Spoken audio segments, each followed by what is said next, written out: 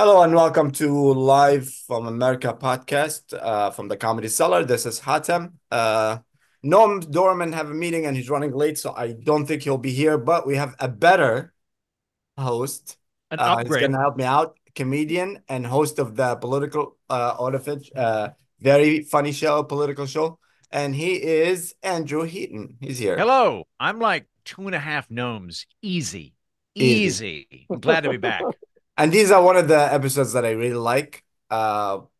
It's a topics that really interest me. Our special guest is a special agent. How about that? Mark Brandenburg. And he was a police officer at Kansas City suburb for 5 years before becoming a United States Secret Service agent, where he served for the past 22 years. He served on the Presidential Protective Division during the President Obama administration. And he have a very interesting book, which we're going to talk about, the fence jumper. We're going to talk about later. But he also was supervising the Vice President, Mike Pence. So a lot of talk over there too, And he's here at the show. Welcome, Mark. Thank you so much, Hatem, and Andrew. Good to meet you. And thank you so much for having me on the show. I'm really happy to be here to talk about the book, talk about current events, anything that comes up. With one caveat, I'm just going to let everybody know for my legal department and for the media relations folks at the United States Secret Service, I do not speak for the U.S. Secret Service. These are my own opinions on things, and I will start there just to CYA to start it off at the beginning. But everything is on the table, so I'm looking forward to our conversation. Thanks. Well, and to clarify, you are actively in the Secret Service. You are not retired. No, I am still an active United States Secret Service agent. As a matter of fact, just a couple of days ago, I was protecting a prime minister here in Washington, D.C. for a country in Europe. So, yes, I'm still an active Secret Service agent. I've been on 22 years. Well, like Hudson said, is that I was on the president's detail for 5.5 years with Obama, and I was a supervisor for almost 2 years when Vice President Pence was in office. Can you tell us who's a dick? Like, it doesn't have to be American. It can be No. the foreign countries. Like is Angela Merkel just fucking awful? Well, Who do you not like? Andrew, it's called the Secret Service for a reason. There's some things we keep to ourselves. And All that's why right. you're not a Secret Service, Andrew. Yeah. Unlike the Gabby Federal Bureau of Investigation, the Secret Service doesn't gossip. I It's wanted to be also a Secret Service so bad. a good But job. And it's also funny because when I wrote the book, that's what's funny is like my supervisors, when they found out, oh shit, Brandenburg wrote a book, they were probably worried about the very thing that Andrew brought up. It's like, what did he write about? It's fiction. So they Yeah, were you relieved have to a know that. president named like O apostrophe Bamman, Yes. and you're just like, and then the dickhead, and the whole time it's very clear you yeah, despise the guy. Very thinly veiled. Yeah, and President Biden is yeah. in the office now. Yeah, no, definitely. I'm sure this is one of the things that it's come to people a lot, especially we have a lot of guests that they always say that disclaimer, which is understandable, but I think we live in also a crazy world. I cannot wait when a president comes on TV, like for State of the Union, is like, by the way, these are my opinion. I don't represent anybody. It's like, you're the president. Yeah, you represent all of us. Yes, Yeah, what's wrong with you? and I will say that I've done a few podcasts now to promote the book and some other shows, and I will say for the Secret Service, to their credit, considering how our agency is and the culture of the agency, they've actually been really cool about it. So I'll give them props for that. But I'm also aware of where to go and where not to go. So, but that's just part of the things you got to think You're about. not Once allowed again, to mention like the secret tunnel underneath the Lincoln yeah, Center or whatever. exactly. I can't give away all the the secrets, all the behind the scenes or the conspiratorial theories. I can't validate those for anybody, unfortunately. But yeah, but maybe we'll retire. Yeah. Then I'll So do that book you were asking about. this is how the show is gonna be today. We're gonna try to make you Yep. say something and you're gonna try to run away, but we're gonna get you eventually. No, no, you're gonna get So me. I know. so how do you like first of all, how do you become a secret agent or in the US Secret Service? Like was that always your dream? Like what did you how did that become for your journey and in general? Because I know a lot of people it's cool, but people don't think about it as like, oh, I want to be a secret agent. They just like it happens, like kind of like the FBI. But I'm assuming that you have to be very, very secretive. I don't know. Like, how do you become It's a secret interesting. agent? But what's interesting, like the thing is, it's like at the end of the day, we're cops, so we're not really that far removed. We're just you. So I became a police officer out of college. I played football at a small college up near Kansas City. I just wanted to stay in the area. Became a police officer with the designs in my head. Now, I graduated college in '96, so in my head, I'm like, I eventually want to do FBI, Secret Service, something cool, like you said. Let's not kid ourselves. You're a 22-year-old guy. Most of it's just because it's really fucking cool to be a Secret Service agent or an FBI guy. Well, after 5 years, we did a search warrant with the Secret Service guys because the Secret Service also investigates financial crimes. That's actually how we were founded is counterfeiting and stuff. So we did a search warrant. We helped them with it, and the guys are just good guys. And I just remember something as simple as that. I started talking to them, and then I started the process. Now the hiring process takes about a year and a half back then. It may be a little more streamlined now because communications is better. And I literally walked in to the Kansas City field office after typing up this is the '90s, typing up my all these sheets of the application, and then you start the process, which includes interviews, testing, physical fitness tests, and the key and the most troubling and difficult part was they do a background investigation that's really thorough, but it's the polygraph that's always the one that people find interesting. We're talking about 5.5, 6 hours of being polygraphed because they got obviously when you're given the responsibility of being armed next to our leaders, we better be able to trust you. It's going to be more than just, okay, you were a good Boy Scout or whatever. We also got to know that you have integrity and that we can trust you because you can't investigate everything. So you got to know you can trust the person. And those polygraph tests are brutal. So, and the people that do it are very good. Can I ask, Mark? I was under the impression that we quit using polygraphs at least in court because they weren't reliable enough. So is it partly just to see like how excitable you are by certain topics, or do they actually believe that it is like a foolproof honesty test? No, I think yes, in a court of law, it's different because obviously you don't have a right to be a Secret Service agent. You don't have a right to be an FBI agent. So you don't have that standard. So at that point, if a person's showing deception and we can't give you a top secret security clearance, which you're going to need. And so once again, it could be something. And one example that comes up with is there's a question. This is a great question that I thought they asked was, have you ever done something caught for, but if you had been caught, would have been a felony, meaning you got away with it. And if to your point, if you really want the job and you're excited about the job, you're going to have a higher reaction. You're going to sweat. Your heart rate's going to go up. Your chest is going to compress. You're going to go into fight or flight mode because you want the job and you know, oh shit, they're on to me. Or if it's a lot of it's drug use and stuff. But like, let's say you were a kid and you stole a car and went for a joyride, wrecked it, but the cops never caught you, right? So now you go on and you live a great life and you've got a great marriage and everything's fine, but you decide I want to be a Secret Service agent. Now that question comes up and you remember that, and that's when your reaction is. So the Secret Service may not, or whatever agency is polygraphing you, they may never know what that thing was. They just know that you were full of shit and they're not going to bring you on. So that's what they're trying to cover.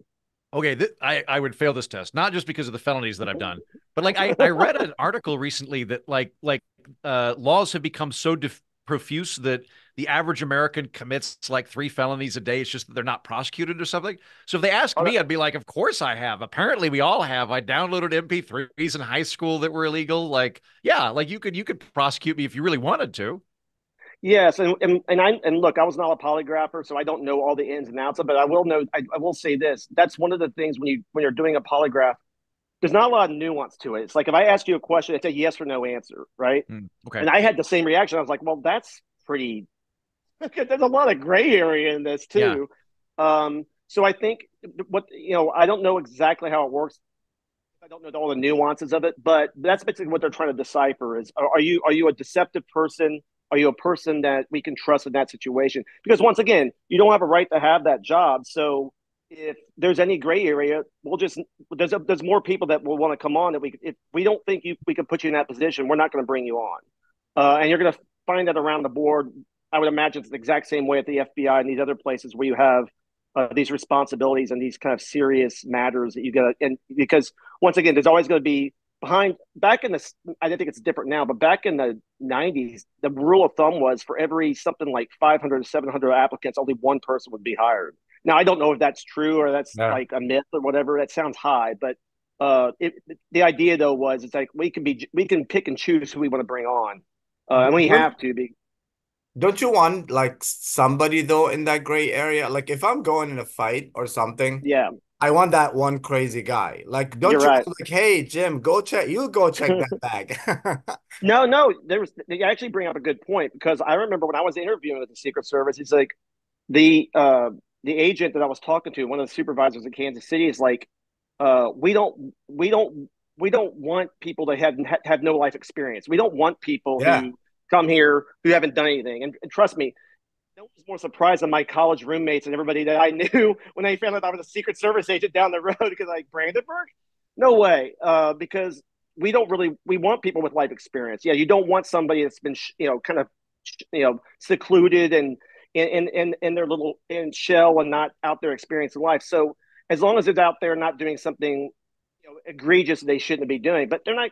I mean, like for instance, I think on spring break back in the 1994, I was arrested. I was drunk as hell. I was a kid, and I got thrown into back then thrown into like the drunk tank, and it sucked. It was like the work because we got thrown in so early. I sobered up by the morning, so everybody else is still hammered in the drunk tank. And I'm like, shit, this sucks. So I never did that again. But I had to admit to it. Like when I was getting hired as a service, I go, hey, look, when I was like 21 or so, I was down in Padre Island on spring break, and I got a little out of hand, and I got through, and it didn't stop me. Now, if I lied about that been made enough to kick me out, and that's the thing. I tell this to young people applying: just tell the fucking truth, because a lot of times the stuff, if you just admit to it, it probably is not enough to get you bounced. So, Well, and also like I worked for the federal government for a brief period of time, and don't try to sound cool. no, I'm not cool. For the record, so not cool. I'm the least cool person here, including Noam, who's not even here. But like one of the things that I noticed is federal employees are not in the habit of making more work for themselves. I don't think anybody is, right? yes, So it's yeah, not like when you go through that process, if you're like, yeah, I did this thing, I was never prosecuted, they're going to go, well, I guess I'm going to take time out of my week to try and get you arrested, even though it has nothing to do with this job. That's not going to happen. Like you might not get the job, but you're not going to go to jail. They're just that's not going to be unless you did something heinous like murder somebody. They're not going to like go, well, let's shut down this whole thing and turn it into a you prosecution. that's a pretty astute observation, and you're probably exactly right. That Yeah. yeah, it had to be something really bad. Like it had to be like Manson level type stuff before they're gonna go. Okay, I'll go out of my way and see if we can fix this. There was a comedian friend of mine, maybe Hatem, you might have met him at some point. Jason Weems, from DC, very funny comic, and he would talk about how like you watch CSI Miami, where like CSI whatever, and they're like, hey FBI, this is our turf, you get out of here, and they're like, no, it crossed the county line, it's our turf, and then Jason's like, I've worked for the government, and it's much more like that's not my job, that's Bill's job.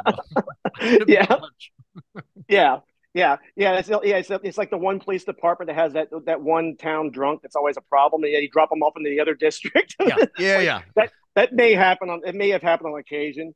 But yeah, I think that's a pretty astute observation. Yeah, what you see in Hollywood sometimes. Plus, at the FBI, I always like the Die Hard movie, the original Die Hard, when the FBI guys come in there and they're just complete dicks, and they're just telling the LAPD, it's like, this is ours now. It's like, if they did that to the actual LAPD, the LAPD would tell them to go fuck themselves Yeah. because if you everybody's got to play in the same sandbox. So I always like Also, the go way they for it. portray We'll that. just work on Yeah, parking. That's fine. yeah.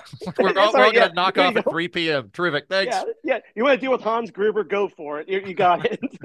So you get into the Secret Service, you apply, you go through a lot of tests with, I'm sure like, there's criteria to begin with. Because I remember kind of had the same, your story, I met a couple of, I never wanted to be a secret agent until, I met them. I was like, oh my God, they're so cool. They were actually, there was a president, no, not somebody was running for president, and it was their fundraising, and they hold it at the cellar, at the comedy cellar, and I was there, and it's like all these cool guys, so I decided to wear a suit too and just try to belong that day. And at the end of the day, I asked him Tried like, to hey, slip how'd in, you? just slip in the back with the Secret Yeah. Service cohort. Like maybe you could just get in the car and they No, won't because notice. I was the manager, I was dealing with them, so I was like, oh well, us as Secret Service together, what's the plan of protecting? I was like, just go away. But anyway, I asked him the same question that you asked him, how do you become a secret? I was like, you know, try the FBI. It's not gonna happen for you. So I'm sure, there's some choices. But So you get into the Secret Service, and then you realize at what point they tell you like, okay, you know what, you're gonna jump in front of the president or whoever you're protecting if something happened, and you're like, oh shit. Like, how do you have that Yeah. switch? How do you know actually that you're going to do it? How do they know that they're gonna do it? What kind of training, if you can talk about, you know? Well, yeah. Well, the training is what the key is. So you do lots and lots of training, just like I liken a lot of stuff back to sports, playing football or something. It's like you train and train and train until you don't even think about it, right? And so there's a little bit of that. Now, also, and I've said this before in other podcasts, is that today compared to like back when the attempt on Reagan, or you go back to the JFK assassination, the way we operate now is so much more effective, which is why I think we've been so successful, the last 40 years, is our planning, our pre-planning. So really, I think a lot of us now are like the guy, if we did our job beforehand, it never comes to that. Obviously, if it does come to that, you do what you have to do. But once again, it's going to be reflex. It's like you hear that, and even in the training, you'll see, if you ever, some of the training will do, they'll mirror those, or they'll replicate those situations, and you're just instinctively doing that. And the idea is that, once again, to get that reaction, is that the primary concern, our primary concern, is our protectee, is the vice president, president, whomever. So that's where the primary concern is at, and that gets drilled into you. And after years and years and years of that, when But if you're they put like a frame of a picture of a president that you like, so you can jump in front of him, or not the this is president. You're there at gets the asked a training lot. facility. You're like, I know he wasn't president, but I have a soft spot for Barry Goldwater. Could you maybe find a thing for him? Just Yeah, imagine you protecting Washington, like this. yeah, exactly. Yeah, and I've had this, one of the most, probably the most common question we get as agents from the public and everybody is, what if it's somebody you don't like politically, and you really don't think about the politics of it at all, which is funny. Like you really just don't. And then you were talking about earlier, Andrew, about what some of these guys dicks, or what. Like the I've never run into a protectee that's been kind of an asshole. Now you may have some of them have a bad day. Maybe that day they're under pressure, and maybe they're a little short with you or something. But in my experience, now I won't talk about stories of the past. I've heard some stories, but personally, my experience has been they know we're there to help them out. They know we're Maybe there they're to not gonna protect be their dicks to family. you. Do they like every few years somebody comes out with like a tell-all, and I've not read any of them, but I used to work in cable television, and somebody had just done a tell-all, and it was like about Hillary Clinton at the time or something like that. And the implication I got, again, I didn't read it. The implication I got was that some of the people that you're protecting will basically like use you as valets, where they're like, carry that bag. Is like, do they ever do that? Or do you have like a very clear, we're here for your safety, we're not here to carry your luggage? Yeah, so I know that kind of type of thing does happen on occasion, but we make it clear, and that's something you need to make clear. Is like, hey, that's not our role. Our role is Right. not, and they have staffers and people like that can do those sort of things. Now, you would never see that on a bigger detail, like the president or vice president detail, but you will see occasionally somebody might request that on a smaller detail. I mean, it's happened to me before, and I'll just decline, and let the staffers handle it, because Right. and then usually they realize what the mistake was, that you got to be concentrating on what your No, job that is. makes sense because like Yeah. I've been to events before where there's, I assume, Secret Service agents, and you guys are facing the crowd. You're not looking at the guy Hmm. speaking, and you're Yeah. very serious, and you're doing this oscillating fan thing. Just Yeah. like I was at an event here in Austin the other day, and like just looking like a fan for 45 continuous minutes.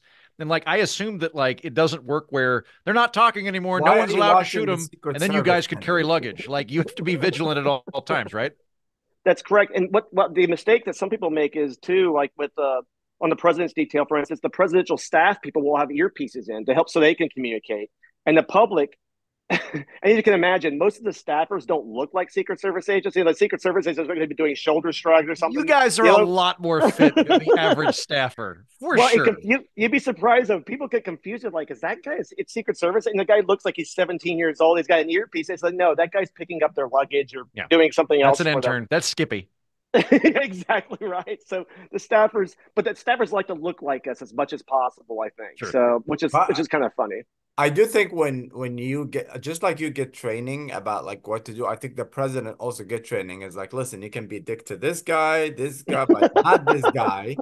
because Yeah. he's gonna protect you. You have a gun, you know. So a couple of more questions on that, and then we're gonna move to the political side of it. But you know, the first one is like I understand the difference between a bouncer and security and Secret Service. You know, we see like Hmm. celebrities with bouncer, huge guys, big guys, but they don't move fast. So I get that. Like the idea is to bounce off them if you try to protect, you know, versus you need to speed, you need to be, you know, stuff like that. So when you have a president with certain you know, physique, like say President Trump, very tall, Yeah. you know, Yeah. I mean, he like most of the time he looks taller than a lot of the Secret Service, you know. How do you deal Yeah. with stuff like that? Like and why is the Secret Service usually they look like they are in shape, but not like boxers, not like muscle on top of muscle, not like Yeah, yeah. I mean, you'll have like the guys who are, yeah, muscle on top of muscle. We call them counter assault team members. Are they're like our SWAT guys? But yeah, if you see guys, a lot of times they're fit, but they're not. Yeah, they don't look like they're not like veined out and crazy jacked sometimes. But also the vast majority, and also some of our best, we have, sometimes you'll have a female agent. She's not real big. But some of the best agents I've worked with because it's about planning. It's about the totality of the protection plan. And to your point about the difference between a bodyguard, some big burly guy walking behind Britney Spears and one of us, he's in a purely reactionary mode. Like he's sitting there and and part of it's also probably imposing his will, just having that deterrent factor by being that big. I mean, and we talk about command presence, and Andrew was saying about how we're scanning the crowd, having that command presence. There's been studies done before where we've had incidents where people mentally ill who decided not to do something because they were like, shit, I don't want to mess with these guys. yeah. And how you present yourself. Do But you like? we Oh, go ahead. Sorry, I didn't mean to interrupt. no, I was just going to say that the planning and all the things that go into a protective assignment is so much more advanced than what you see in other things because we have some more control over the environment. We're there well beforehand, before a protectee shows, before the president shows up, well beforehand, and people are getting screened, and there's a lot more that goes But if into somebody's it. big as Trump, like what's is there a If difference? somebody's big, the difference you're going to have to do is you're going to make sure the people that on the detail that are right around them can handle that, because that's the other thing when you're training. Once again, like I said earlier, you're primarily concerned about the protectee, right? And you're right. All the Trump family, they're huge. They're much bigger. Mike Pence is, you could pick up. Mike Pence is not a big guy, so you could, if for some reason you had to try to drag him out of there for some reason, it wouldn't be that much of an effort. With the Trump, you might have to get some help from one of your buddies because he's just a big person. So when you're training, you got to take that into account because you're right. It's rare that you see a guy that size as president. But when you do, it trust me, when he came into office, there was certainly a concern is that we need to, the contingencies that go into how we're going to handle a person of that stature is, and that size is going to be something that's going to be, worked into the overall plan. Mark, Um, when you're part of the detail for the president or the vice president, like because they're hanging out with you, I assume quite a lot, and it sounds to me like you're assigned to a specific person. Like you don't punch into the Secret Service factory and they go, "Well, today you're hanging out with Mike." Like do you become buddies with him? Like, are you hanging out with Obama and he's like, "Oh, Mark, we're gonna get Subway. Do you want some Italian BMT?" Do you eat lunch together? Like how close are you, or are you just like their furniture you're guarding? um, I think, well, what you'll find is in a large detail, talking to the president, vice president particularly, there's so many people and we all kind of look alike, short haircuts, suits. Now they'll get to know the supervisors, the people that are right there. Like you'll see a lot of times if you watch footage of presidents, you'll see the same face behind them a lot of times. A detail leader or something. They'll get to know them really well because they're working with them. That's the main line of communication in a big detail. And they'll like I was with Obama for 5.5 years. I know he would go up down the stairs. He'd see me. I have no doubt he recognized me, but he didn't know who I was. Whereas when I was with Pence, or even if you like a smaller detail, there's other details because we protect a lot of other people. In a detail, we have less people and it's less congested with all this personnel. You do get to know them a little bit. And there's been protectees in the past who I've gotten to know quite well. And you're not like all chummy, but it's like you do have a lot in common. Like especially if they have, if guys who are in the military, like if one of the protectees is a former Marine, and you have, am I allowed to say former Marine? I hope the Marines don't come after me. Always a Marine. Always always they're a just not Marine. active at this moment. Exactly. Oh shit, they're coming at me. And you had one of our guys. A lot of our guys are former military, and then one of our guys is from that branch. Then that's always helped with a connection. I've seen that happen in the past too because they have that that kind of tie. So yeah, Who you can get to picks know the protectee pretty well. who picks the protectee? Like, do you guys pick a straws and like, oh man, I got pants, or nah, like, Well, you get assigned so that we have different divisions. So if you get assigned, we always it's almost cliche with us the needs of the service. So if we need, once again, talking about Trump or the Bush family or the Obamas, some families have lots of children and grandchildren and stuff. So you may need more agents to cover all the family members, whereas others may come in, you don't have that issue. So it's just where you're needed. So I went to the president's detail during Obama's years, and then later when I got promoted, I went to the vice president's detail. But there's sometimes, yeah, you you won't get get what you promoted want. and go to vice president. Yeah. Well, So I mean, the less important people, the more you get paid. You get a longer lunch break. maybe. You get a longer lunch break. I'll tell you what. In the vice president's detail, those guys work just as hard.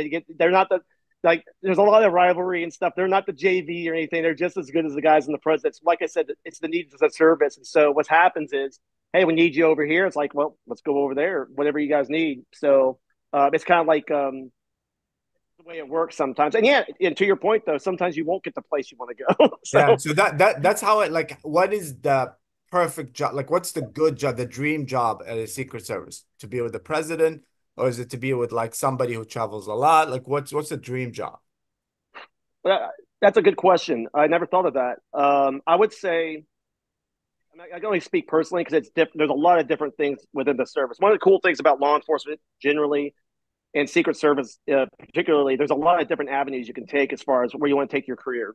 One of the things I like to do, or I always like to do the advances. So I like to protect you that travel a lot. And if I had to go out and do a site advance or go to a lead advance, or I was in transportation, so I drove the quote unquote beast with Obama, the limo. Um, Doing those things I really enjoyed. So the travel was a part of it I like. Now, and I'm 50 now. I don't want to travel as much now, but back when, 10, 15 years ago, I loved it. So to me, that's really, but other people may feel differently. Like other guys, talking about the counter assault team guys, they're some of our best people and they got the guns and they got the cool equipment and they got the best training and they get to train with a lot of people in the military, special forces types. And so they get a lot of really cool exposure to things. So it just depends on the agent, I think, as far as what they want. Do ex-presidents get and tend to keep Secret Servicemen for life? So like is Jimmy Carter right now? Is there a guy who's like, it's going to be old age, I swear to God, I'm not going to let any bad guys get Jimmy. Like, does he still have Yeah. Secret Service agents? Yeah. So yes, he still has protection. So the law basically up until George W. Bush, now the law says you have 10 years after you have Secret Service protection 10 years after. Now, in reality, every president's going to sign an order that keeps it going. So it's still protection for life. It's just the law changed. It used to be for life. So the former presidents, the former first ladies have basically a protection for life. As far as that question is concerned, like I know with Reagan, when he retired, there was a story of an agent who was he's a really good horse rider. He's really good on horseback. And Reagan's would go out to the ranch. And like this guy was just so good that he was there for a very long time because he was so useful there. And like you said, from my understanding, is they actually grew to be pretty close. Um, but I don't think there's any agents that stay with, like, say, let's take the Bush family. I don't think there's an agent like a boss that, hey, my guy's got to stay here. They stay there for a long time, Mm-hmm. but it's not like a lifelong thing. But their protection is for life. We'll be with Although the I think Bushes. they can turn it down, right? Like one of my friends kind of knew the Bush, like the senior Bushes, and Mm-hmm. according to him, uh, Martha Bush, the elder Bush, like was like done. She's like, we don't want this anymore. We've been out of office since the '90s, and like Yeah. George H.W. Bush was like, don't tell her we're gonna have her case. And had like, and she realized what was happening and like gave everybody a tongue lashing. But there's some amount of discretion on their end, right? Yeah, I'll be honest with you. I don't know 100% on that. I know in most protectees, with the exception of the president and vice president, you can decline protection, uh, I like for wouldn't. a It's period of, awesome. I would love to have no. like I go camping, somebody will fucking shoot bears. Like this is Yeah. awesome. Well, I think I agree. I'm kind of with you. It's like, wait a second. I get protection. I got a car waiting for me. It's like I don't want to go anywhere. I want to sign off on this. But yeah, there are situations where lower level people or can sign off on protection if they want to, if it's offered to them. Do third party candidates get protection while they're running? Like will Jill Stein or whoever the libertarian is during the election have Secret Service protection? So during the campaign is interesting and monster. So it seems more art than science, and I'm not at the table when this is done. But so you have there's Congress is involved, and there's the DHS is involved to determine who gets Secret Service protection outside of like the candidates, for instance. Like in the past, I protected, which shows you how long I've been doing this. Like when John Kerry was running, I was protecting his wife at the time, and I was just a 3 year. I've only been on 3 years. So you do have that, but like this one's a little weird this year. But we didn't pick up anybody outside of like we didn't pick up Haley, we never picked up RFK, we never picked up anybody this year. So it's just kind of odd because now we got the President Biden going to go against former President Trump. So we have details for both, obviously already, which as a Secret Service guy makes our life a little easier because if we had picked up 2 or 3 other candidates, you can imagine the manpower issues become way worse. I think if they won the nominee, they start getting protected. Yes, no, if they won the I nominee, have a usually funny before story that. about that. I'll tell you, but off the air. I cannot say it on the air. But Sounds good.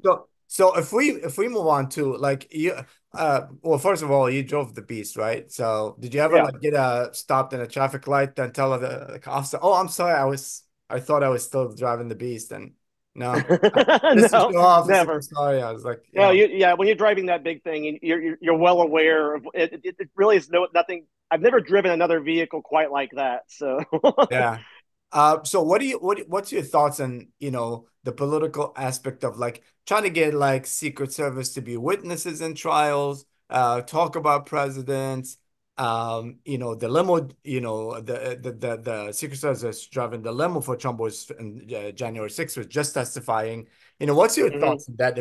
Must be something that, because you want to form that relationship, in my opinion, with your Yeah, protectee, where I I agree. trust you, you trust me. Like, but that's kind of like dying now if this continues. What do you think? What's your I thoughts? agree with what you're saying. I'm one more another caveat. I'm not part of the legal department. I'm going to give you my personal opinion and my professional opinion. I've been doing this for 20 plus years. So this is not the views of the U.S. Secret Service, but in my opinion, I agree with you. I think it's vital that you have a level of trust because you're in these people, you're in these protectees' lives to a large degree, and they're living their normal life, and so they're human beings like everybody. Everybody holds people on pedestals. They're normal human beings, um, and they're going to have, you know, just like anybody else, they're going to have, you may overhear a squabble or a disagreement between family members or whatever. And they need to know. And I have a family. Everybody goes through those things, and I think they have to have trust in us to do our jobs, keep them safe, and know that we are there that to assist them and help them, and they need to trust that we're not there prying into their lives or anything like that. That would if something like that, because the next thing that's going to happen is if I was a protectee, I'd go get these guys the fuck out of here because if Yeah. somebody went to the newspaper because my wife and I got into a spat about something and it gets out left out, I'll be like, I want these guys out of here. So now you're hurting your protection because now you're pushing it out because they want privacy. They got to know that their privacy is held with just as much seriousness as their protection is, and they gotta be able to rest assured that we're not there. We're government agents, but we're not there. They have privacy, and they're still citizens of this country, and they should be treated that way. And I have a real big problem, which is one of the reasons why we've had agents in the past or people in the Secret Service in the past. It's it pisses off the current agents if somebody goes out and starts talking about their previous experience as agents, especially if it's a personal thing with a protectee. To me, that's a huge violation of trust that should be completely unacceptable. And like I said, all you got to do is put yourself in the position of that leader. They have to know for absolute 100% certainty that their life is private and it's for them, and that these guys walking around with earpieces and sunglasses aren't eavesdropping on them. Because if you violate that, it's all over. Yeah. That's a Andrew, great what's point. I've your never what? thought about that before, but like in the same way that we have certain protections for executive advisors. I don't remember what the term is here, but like basically, you don't want people advising the president to immediately be thinking about how does this affect me in 3 years. You want them to be in the moment. So there are certain Mm-hmm. protections in place of like, yeah, that's not going to be disclosed. If it's a private consultation between the president and one of his advisors, it's only going to be disclosed if it's subpoenaed specifically. if it's due to national security or whatever, because you need to have that. Yeah, that makes total sense. If I'm in some really weird, fucked up alternate universe, if I'm the president, and I'm like, oh, no, I'm going to start talking about my mistress. You guys all take a lap and go like. Then there's a period of Yeah, time where I'm open to being shot by, one would hope, a jealous lover. And it's not only about yeah, getting shot, it's just like the whole relationship. I take it like one step further. I don't think there should be even subpoenas to testify. You know what I think of Secret Service? You know when you have that friend like and you're like in a fight, it's like, I'm gonna kill him, and he holds you. But yeah. you know you're only doing this because he's holding you. If you let go, you don't want to fight. It's like you trust him enough that he's holding you the whole time. It's like, don't let me go. Yeah, don't let me go. So that's the same thing with like when the level driver is like, oh, Trump would try to turn around with the beat, with the not the beast, I don't know what they call it now. With the to go to, it's like he wasn't really trying, but he's like trying to look cool. So like these things has to be secrets.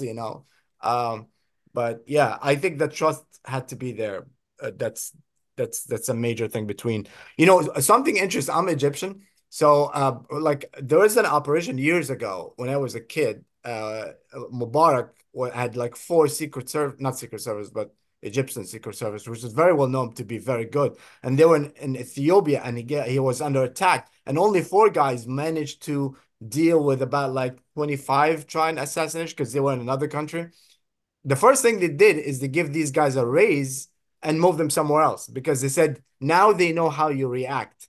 So we can't have Yeah, you protect the president, which was very interesting to me. that And to me, is. I was like, oh, if you prove yourself, I want this guy. But like, no, these are like this based on science, based on studies, based on a lot of things. They didn't pick random guys.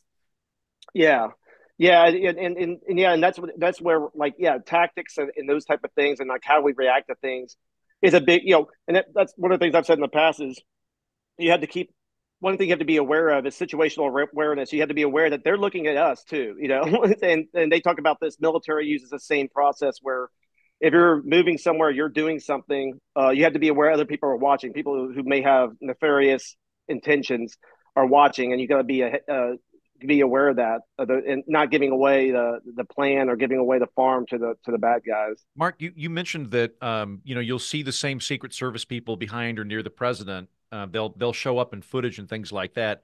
If I were a nefarious foreign power that was looking to just keep tabs on the president in case we ever had to do anything, I would just case all the Secret Service agents that I could identify.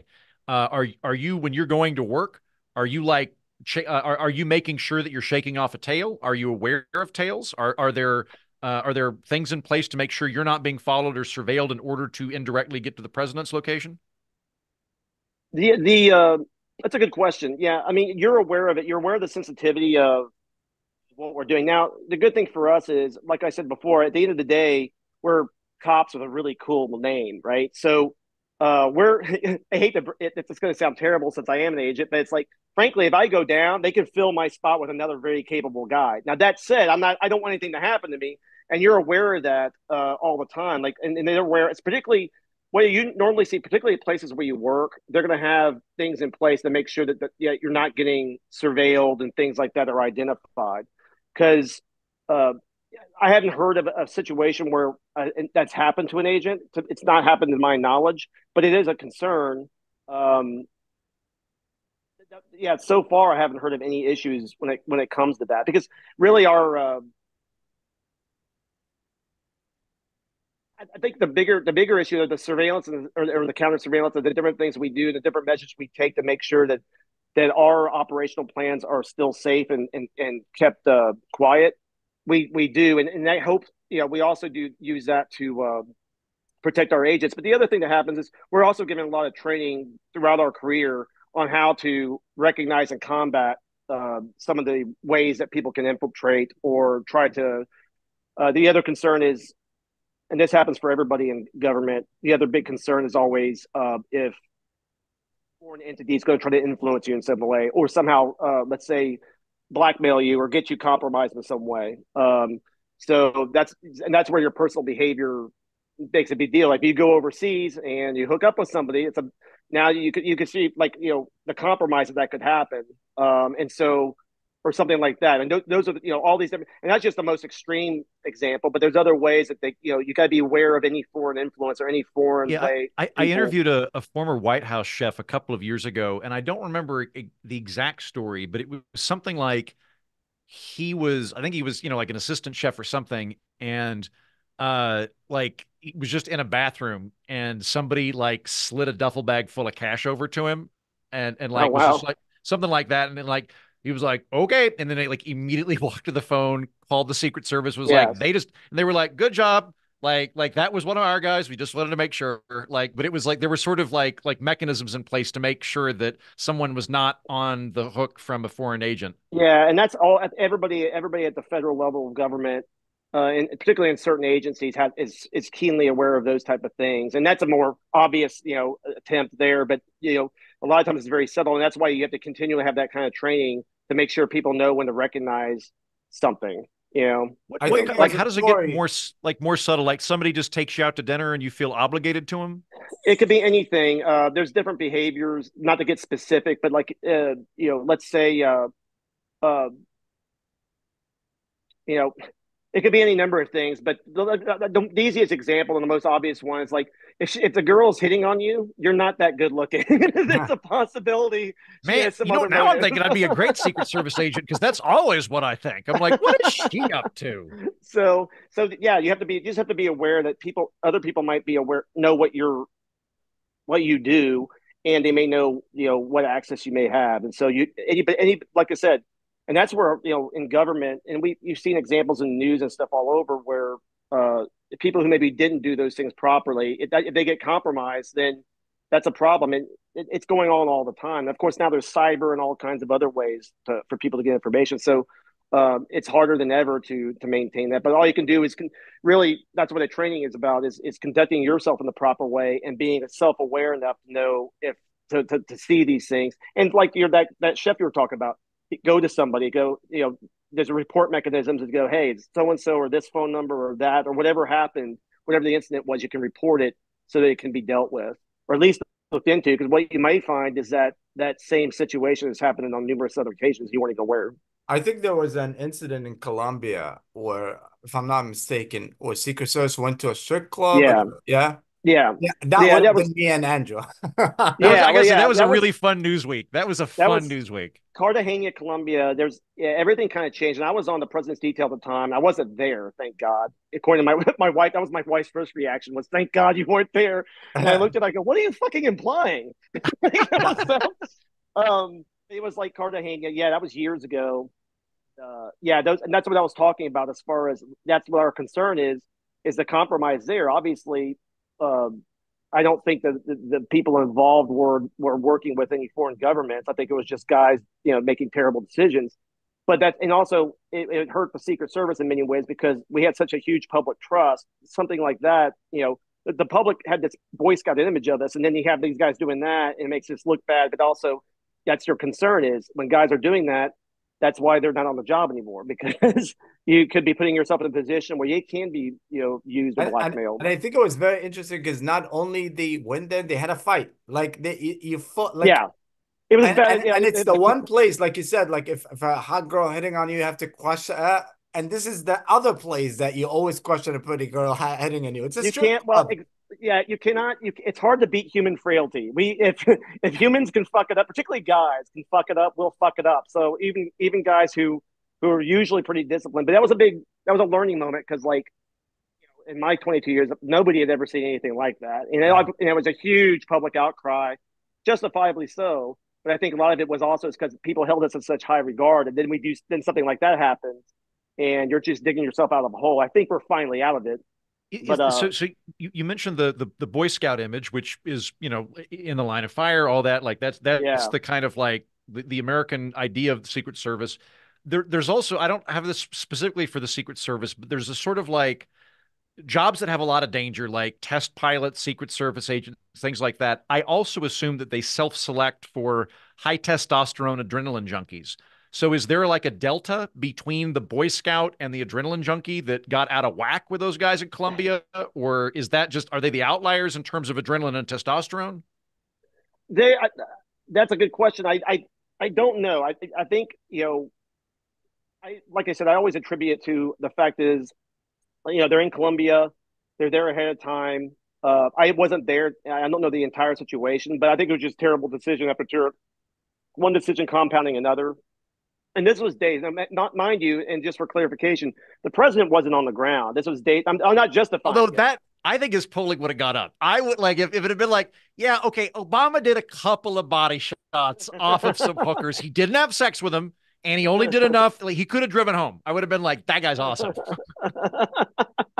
Yeah, you got your vote, but no, it's so yeah, that was a bad incident. Actually, to the book, that's where part of the premise of the book is actually because the main character in my book, Fence Jumper, is a guy named James Ford. He's a suspended Secret Service agent for a sex scandal in South America. That's the first premise of the book, based off of that to a degree, obviously. And then what happens is I have a senator running for the presidency has his wife kidnapped, so he looks like a political victim. She escapes. James Ford finds her, and then they start investigating, and it kind of goes from there. That was the catalyst. Obviously, when I was sitting there, I had some ideas in mind for a novel. I was like, I really should use this somehow. Yeah. Plus, the other way is he's suspended in the book, so that way I could get away with a lot of other stuff. I could make him do things that if he was an actual agent, I probably couldn't do. But I could say, hey, he was suspended. He wasn't acting on behalf of the service. And I think the fact that it's not only the Boy Scout image, it's that's also President Obama image. Like if that was Kennedy, you'll be like, well, of course, expect less, you know.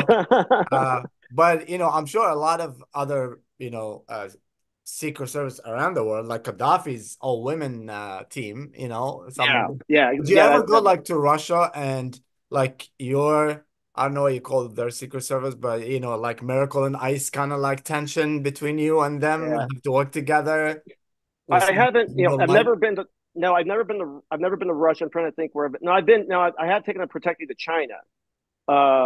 And this was a cabinet level official. It wasn't president or vice president. And yeah, it is a little strange because I just found because the culture is so different. Like here in the military, here or in a police department or something, we expect our people to make a decision. Whereas there's like one guy, and if he's not there, nothing happens. So there's a very strange. And there was a lot of they were giving us all kinds of shit about the weapons we were bringing to the country, and it was just one dick measuring contest after another. So it's just like, get me out of here. I've never worked with Russia or anything, but you will. I've heard stories from people. I mean, sometimes they'll just follow people there when you're in some of these countries. You'll be followed, and they'll even try to hide it. Um, so there's those adversarial countries. So yeah, That's there's what I'm always thinking. Like if there's like say peace talks, Israel, Palestine, like if two countries like or North Korea and US or in like that tension, I think this is another layer of the Secret Service that they have to de-escalate known but work together somehow. yeah, yeah, and yeah, you may have. And a lot of it too is because and it can happen too when other countries come here is it's our jurisdiction, it's our house. I remember doing an advance in Poland, and they were great to work with, but they're former Soviet bloc, and they're very not only humor, but they were they were great to work with as far as you knew shit was going to get done. But they had these plans for the motorcade that were just out of whack compared to what we want to do. So you're trying to come to, and you have the language barrier, you got the cultural barriers, and you're working through that to try to find a compromise to make everybody at least mostly happy. So people don't realize a lot that goes into planning, and eventually worked out great, and they were awesome. And I've worked with them a number of times since. But yeah, you do run into that stuff a lot. Even and you can have that in friendly countries. I mean, you can go to, as you can imagine, some countries have much more of a problem with weapons. And America, hey, we don't give a shit. We got 400 million of them here, but countries, as far as like, they may have a bigger issue with how we operate. We may have an issue with it. So you got to compromise with these countries, whether they're coming here or we're going there. That's part of it. And like you said, I mean, like a lot of these people, they're professionals as well. These guys know what they're doing. And so you just have to keep working with that. So the main thing is to keep sight of the fact that, hey, we're trying to keep everybody safe here. How can we meet in the middle and make it work out? And it was. It's amazing. Do you think it always does. Gaddafi was fucking with Secret Service and he's like, I want a tent? I could see it. Yeah, maybe. I mean, who knows? I just think he was batshit crazy. But I like the idea, going back to Obama and Colombia, I like the idea of like Mitt Romney going, guys, we're going to go to Hooters. Don't tell anyone. And then like drinks half a root beer and is like, what am I doing? I should drop out. I'm a hypocrite. I blame the sugar. Yeah, it was a sugar rush. Oh my God. I'm gonna call my wife. I'm so sorry. So That's you awesome. play sports, you coach, you do something. What is next for like Secret Service agents? Like what's your next, like you go a political career, you go to Well, I'm gonna keep the writing thing. So far, the book has done pretty good. For a guy who has no platform, it got published like about a year ago, I gotta and tell you, when I saw it, like the first time, this is how, I'm gonna let you finish, but I'll tell the listeners a story, is like how we met, is like it was through like a common friend, not even like common friend, like he was on Instagram and he posted your book, and it was just something about it, and it's like, and you'll be in a secret. I know there's always layers when there's a secret agent, and I like to read these books, so I Google and it's like it's a really good book. So yeah, keep going. yeah, thanks. Yeah, I don't know if you're familiar with Carl Hyacin. I kind of based it off Carl Hyacin's writing a little bit. Nice. It's Mark, I'm yes, gonna I'm a read it big that fan. alone. So it's funny. Yes, it's funny. It's a humorous political thriller. There's a president in it that tweets. There's so like I said before, we have James Ford and Cat Sterling. It centers around. There's a Metro cop who's investigating it, but there's also Russian agents. For instance, the senator happens his chief of staff, who he's having an affair with, happens to be a Russian double agent. So it's a humorous political thriller. But the idea was to make a Carl Hiaasen book set in D.C. So instead of Florida, it's Washington D.C. And it's actually some of the feedback's been great. I was on Hugh Hewitt's show, and then I was on Robert O'Brien, Ambassador Robert O'Brien, who's a former national security advisor for Trump, read it, and he called it Veep meets House of Cards. It was a tweet, and I was like, "That's a great summation," and I wish I had Put thought that of on the that. Amazon blurb right now. Yes, yeah. I go What so. when It's did got a you lot of start? When humor. was the first time you're like, hey, I'm gonna write a book? So I've always read extensively, even as a kid. I wrote when I was a little bit as a kid, but then I'd always wanted to do that, and then I kind of had fits and starts because I mean, anybody that writes knows it's hard as shit, and you don't know if it's working. Like when you're doing it, you're hoping it's working. And I imagine it's just like comedy. It's like you're sitting there going, comedy is obviously a live medium, so you guys are, had to work it in front of an audience, but you're like, you don't know when it works until you get feedback as far as the writer is concerned. Well, I started writing and I just felt good about it. And also, it's about stuff I knew about. Like I could draw from experiences, funny experiences, and all kinds of. And I know Washington D.C. I've been in Washington 16 years. I know this town backward and forward. I know I know how things operate in the White House and stuff. So I could use all that to keep it real. And that's why guys like when Hugh Hewitt or a person like Ambassador O'Brien reads it, who are big in Washington insiders, they loved it. They understood what I was doing. That's when I knew I was onto something. You want to send it to William F. Buckley, Christopher F. Buckley's son. So William F. Buckley is kind of in the same vein as you, where he Yeah, hold on, excuse me, William F. Buckley's the old dead Republican yeah, that that's used to right. do PBS and stuff. His son Christopher F. Buckley is writing political satire. Like I've read a couple of his books and they're funny and like you ought to like touch base and if you want like I don't know him, but I don't know. I know a couple of people that are like, we should have more funny political stuff that's not Yeah. preachy. It would be great, yeah, because I've used some people with mutual connections with certain, I won't name them, but like certain authors and other folks who, and even like one Hollywood actor who I so I'm trying to get it because I really do now. I believe in the writing. I really do think it could go somewhere, and um, so we'll see what happens. In the book, yeah, it's done really well, and like I said, it's just the start of something. I'm already like 35,000 words with the first draft of the next one, where I'm trying to Right. use some of the same characters, and also I'm incorporating I'm always incorporating some of what's going on in common political stuff now. So there's certain characters in there that people will recognize. So Mark, I am a far less successful novelist than you based on the stars you've got on Amazon alone. But I've written a couple of funny novels as well. And one of the things that I find is that like because I'm writing humorous novels, I want to Mm-hmm. get myself into a humorous mindset. I may not feel funny when I'm sitting Yeah, down at my desk that day, so like I will sit down and read like Dave Barry for half an hour, or I have a whole wing of funny books in my library. Who are the people that like? Do you try to read anybody to get into that mindset? And if so, who? You mentioned Carl Hyacin earlier. Carl Hysen's the most common one. Actually, I usually read nonfiction, frankly, Mhm. mostly not, but I also read a lot of thrillers because that's what I was trying to incorporate. I wanted it to be, it's like, I call it a humorous political thriller because there is a lot of action and Thrillers stuff in also it sell a too. lot better, so that's smart branding on your part. Yeah, well, yeah, that's what I'm They smarter than I look. significantly better. No, you're right, but that's also why if you look at the cover when they made the cover, I was key on. I don't want it to look like a Jack Carr novel or a Robert Ludlum or something like or a Clancy because that's not what it is. It's more like you. I always thought the covers going back to Carl Hyacin. He always had those kind of covers, real simple, bright. So that's what we kind of went somewhere in the middle. But yeah, I would say Carl Hyacin is really the only one. Like a lot of the other stuff I do um, is thrillers or I read nonfiction mostly. But like that's the reason. But I also I think I have. I'm not a comedian, but I think I have an eye for some of the absurdity of Washington D.C. Mhm. And like I said, being immersed in it so much, you can see. And there were some. I put some scenes in there that are pretty close to reality of how it actually happened, like some of the dialogue and things like that. Especially that's where I drew a lot of this from the dialogue.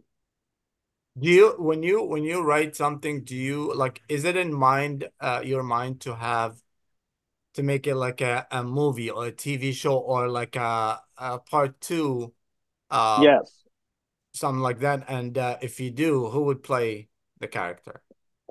that's a great question, and I've thought about so like as far as the yeah in my mind I'm playing it like a movie, like you're going scene to scene because my experience and Andrew, I don't know what it's like for you. This is the I don't know book. what. Okay, cool. Yeah, I don't know what it's like for you, Andrew, but like when writing a book is so daunting. If you think about the big picture, it's almost too much for me to wrap my brain around, and it'll freeze me, or I can't because Yeah. okay, it's too much. So yeah, I just got to go. Okay, just nail this scene right here. Just nail what I'll have an idea of what the next few scenes will be. Let's say, and I know where I'm going with it, but I can't think about the entire thing because also I'll change as I go. I don't script it out too much. I like that. I knew the ending to Fist Jumper. I already know the ending to my next book, and I know a lot of components, but I don't have it completely mapped out. Because even like with Fist Jumper, I had this one the police character. His name's Derek Rowland, who's kind of an homage to my best friend who's still a cop. I realized at some point when I was writing, we need somebody else in here to kind of mix it up to have a kind of a parallel storyline. And so when I realized that, I did that. I put him in there and kind of went from there. But yeah, I find that I just gotta stick with the one that one scene and get that really down, and then I can move on to the next one. Which doesn't make for particularly fast writing. I'm not the most efficient writer because I'm also doing It's my other job. it is a slog. Like I have a lot of friends that are content creators, writers, so on and so forth, and like occasionally somebody will tell me that they've written a book and they don't have a publisher, and they comport themselves like a loser, and I'm like, dude, you congratulations on writing a book. Writing a book in and of itself is a very big accomplishment that Yeah, indicates somebody of tremendous dedication to the craft and creativity and self-discipline, and like it's wonderful if other things happen. It sounds like Mark, like you've got wind in your sails, which is phenomenal. But yeah, writing a book is hard. What's easy, I find, is people that like to talk about the kind of book they'd write. That bit's uh, really fun, where you just kind of oh like yeah, bullshitting and brainstorming out loud. Everybody enjoys that. And sitting down and writing it, that is tough. Yeah, I well, heard. like they say, writers write. So you Yeah. can talk about writing all you want. And I remember, so this book took me about 4 years to write because and my mantra was, if it's the worst work of fiction ever fucking written, just finish it. That was exactly the same idea in my mind was, I just want to finish it. And if it sucks, it sucks. And that's when you put yourself out there. And now I have more confidence in it. But when I put it out there, I was an insecure little bitch about it. I was like, do you think it's any good? So, You know what uh, I find to be really helpful, Mark, is me and my buddy Jennings. We've known each other 20 years, and we met each other through writing. And like we will go to a Barnes and Noble when we're failing, when we can't get publishers or whatever. Just go, how many books here do you think are worse than ours? And we're like, probably at least a quarter of them. Like they're not all that good. Like you pick up a couple and you're like, this is shit. How'd this get? Oh, because the guy's nephew's with a publisher or whatever. So I remind myself like at least I can't. I think I'm above the bottom 20%. Like I think I'm at least in the middle. And I think that's what you got to do. I think just for your own sanity, I just like about the quality of the writing. If I feel like that I created something good that I can be proud of, you got to go with that because I didn't get into it to make a ton of money or to do anything like that. It was more just a life goal. It's like I want to Yeah. complete this, and then you get the satisfaction. Like I said, writing sucks. Having written is really kind of great, especially when you start having people. people that you'd never met before read it and tell you what they thought, or maybe they picked something up out of it they didn't expect. And to your question, by the way, I completely avoided. I would have the lead. It's going to be cliche now, but Chris Pratt would actually be a really good James Ford. Mostly, Ooh, I don't picture would him looking watch. like him. I don't picture him looking like him, but his kind of that boyish kind of like charm that he shows in like Guardians of the Galaxy, that kind of smart ass kind of Yeah. quirky approach I like. And for Cat Sterling, I'd love to see like Wait, Elizabeth hold on, Banks because would be good. I've got a really good idea. Uh-huh. Have you seen Parks and Rec, Mark? Yes. Okay, so you know that Chris Pratt's like alter ego with his wife is Burt Macklin, secret agent. Yeah. Like you should tweet him and be like, "Hey, we've got the book. Like we could just rename the guy Burt Macklin, and there's an Yeah. immediate tie-in, and like Yeah. let's see what happens." I'll completely change it if Chris Pratt would take the lead. Yeah, I would Yeah, but watch Burt Macklin's Secret Agent. That just like sight unseen, I would go to that. I it's like, think yeah, one of the interesting things, and you asked me if you went through the process when you write about secret agents or try to create secret agents, a lot of people try to like it's not James Bond. I have to be far away from James Bond. You know, I don't want it to be cool. I don't want it to. Did that cross your mind? Because everybody like, yes. That's a great point because one of the premises I had was creating is I wanted every character to be fucked up. There's not one character that has completely redeeming quality. Even the kidnappers are these redneck guys who are kind of like supposed to kind of represent like a West Virginia MAGA type personality, and then they're kind of a mess. So it's like everybody's kind of jacked up. And I wanted James Ford. James Ford drinks too much. He's kind of a cad. He's because of the scandal, his wife's left him. So instead of like you see in a lot of thrillers, the protagonist is like this perfect guy. He's like a former SEAL slash Air Force pilot, whatever this, and he's just perfect. And I wanted James Ford to be just the opposite, where he just kind of accidentally falls into this thing and figures it out on his own, even though he's completely imperfect. And that was kind of the idea behind part of the idea with, and that's why I liked about Carl Hyacin books is that every character in there is kind of fucked up, and that makes it fun because they're actually more relatable when they're human and they're not, this superhero who just gets it all right and walks away with the girl. So I agree. I think it's more when it's more like kind of Indiana Jones, like slips when he walks and all that better, yes, than the one and only cool James Bond. Well, this is awesome. I can't wait to read the book. If you guys want to, thank you for being here. Thank you for sharing all this information. there it goes. Uh, there it is. And Shameless self promotion. I can just see this the opening scene, a strip club in Colombia, and in the movie, Chris Pratt, we said it's gonna play him. Yeah, Chris Pratt, we can have Elizabeth Banks. I think would be a really good Cat Sterling. There you go. So So there you go. Have the characters ready. Everything is when is part two coming up? Or are you still hopefully by next year we'll see how it goes. Like I said, if I get I'll follow like Jack Carr or some of these really successful, talented writers on Instagram, and I see them like typing on their computers with the mountains in the background and their cup of coffee. I'm like, I wish I could find time to do yeah. that. but I think that's a whole nother like when you break that like, oh, I am a full-time author. I think that's a different thing. Like it's such a labor of love. Like, do not figure out what your hourly wage is for your book. When you start thinking yeah. about the amount of time you put in, like it's better to look at it as a finished product. Once again, like you got to do it for the love of the game. Yeah. If you pay too much attention to the bottom line, then you'll lose sight, or you'll get just so discouraged. You're like, fuck it, let's go do something else. And I think like if you like beside obviously the biggest honor is like if you like somebody call you like and it could happen because it happened to a lot of people that I know where you call and it's like, hey, we're gonna make this a movie, whatever. But I think the best thing is like you're in the subway, like say NYC, and you see Mm-hmm. somebody reading your book. You know what I'm saying? I Yeah, think that's just like, that's just yeah, amazing.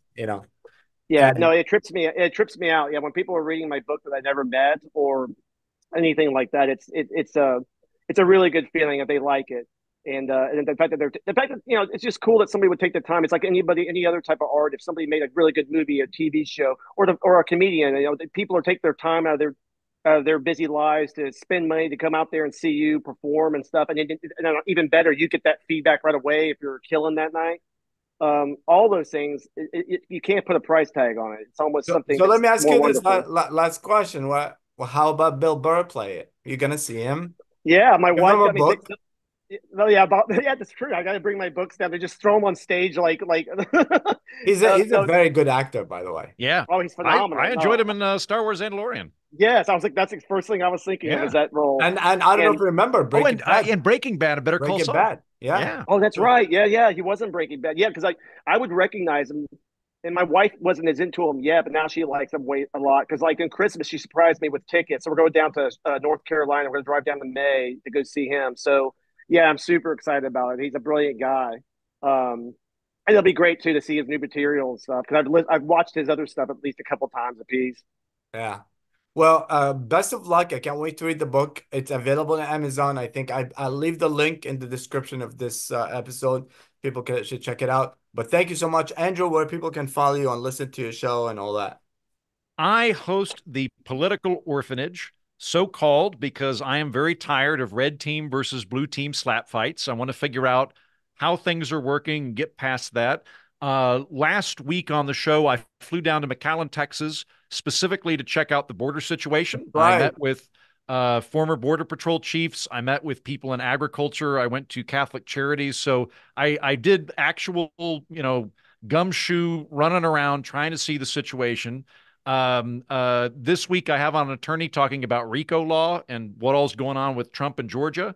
And that is all on the Political Orphanage. So if you find me more charming than grating and you like learning about stuff rather than just are the Republicans or the Democrats evil, check out the Political Orphanage.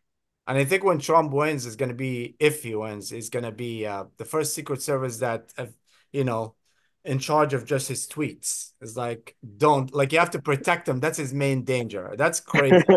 Uh, do you have any final thoughts on that, Mark, before you tell us where people can find you on the Biden versus Trump No, I re-election? stay out.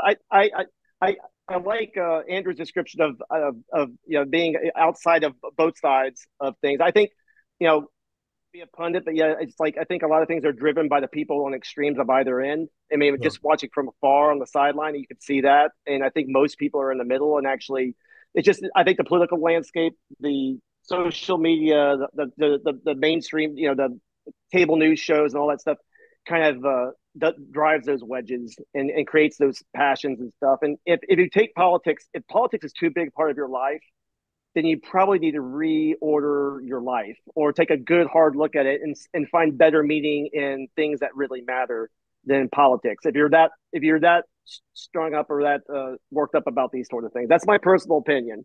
I'm As with you, Mark. The best country in the world would be a place where you're not afraid to drink the water and you can't remember the name of the president. That to me would be a very well functioning government. Yes, yes, and don't make me get my history nerd started about how Congress should do its job and should be Yeah. doing most of the work and not the executive branch. The executive branch is just that. It's to execute the laws. It's Mhm. not to write. It's not to write the laws. It's not to write executive orders. It's not to rule from on high. But that's for another day. Yeah. So where can people follow you? Found you It's on Facebook, Instagram, all that. the best. Instagram is probably the best place to go. It's in Brandenburg 34 on Instagram. That's the best place to get me. I don't have a website yet. I'm going to probably do that. But if I get this other book out, I should do that because I've done enough of these now where um, I can start posting some of these things on there. But yeah, that's all I got in Brandenburg 34. Once again, the name or the book's Fence Jumper. I think people that listen to these type of shows will really enjoy it. And it can be it's on Amazon or Barnes and Noble. You can order it from there. And you can email us at lifeamerica@comedyseller.com and come check a show. Chappelle was there last week. It was awesome. And you never know who's going to show up, obviously. Thank you so much.